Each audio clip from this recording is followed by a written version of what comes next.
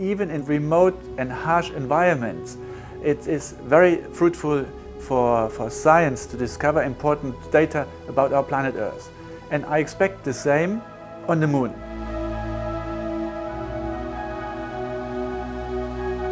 I'm happy to be back in the Columbus module. It's in space that is not a window. This one looks way fancier than the real one in space. So it's full of storage.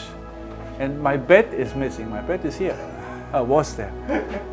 Well, I was there. The bed is still there. So it's like in 21 I launched to the ISS in November, and I came back in May 22. So I spent 6 months on the International Space Station. We laughed every day on the ISS. I had such a splendid team with me. We started as colleagues, and we came back as a space family.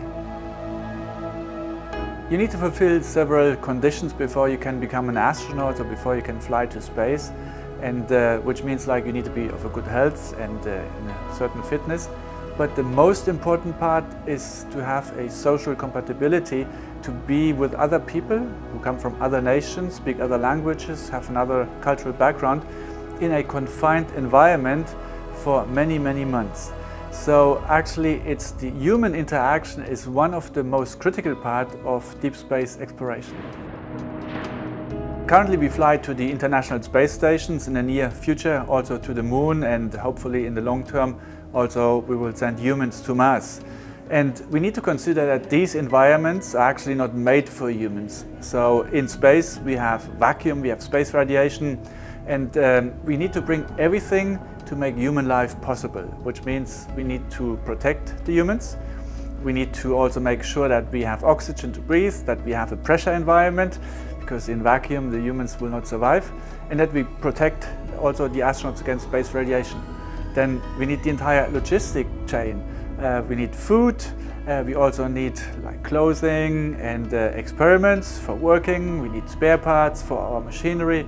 So it's a lot of logistics that we need to master before we can send humans to space. We decided to set up in Cologne at the European Astronaut Center site the best facility worldwide to prepare for moon missions.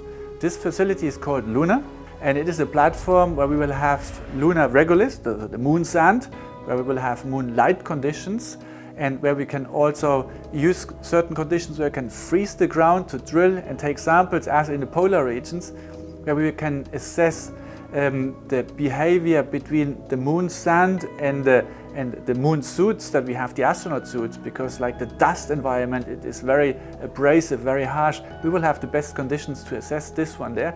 And we will have a gravity offloading system, so we can actually train under almost near moon conditions. So I expect that before we send NASA astronauts, European astronauts towards the moon, they will first come to Cologne and assess the entire mission end to end, everything on the surface in Cologne before we will send them to the moon. Currently ESA has already 3 flights to the moon as a part of the agreement between NASA and ESA. And we are currently 6 European astronauts who can be selected for these 3 missions. So we will fly out there and we will set up a small house on the moon, initially maybe for 4 astronauts. And these astronaut researchers will learn a lot, perform a lot of experiments.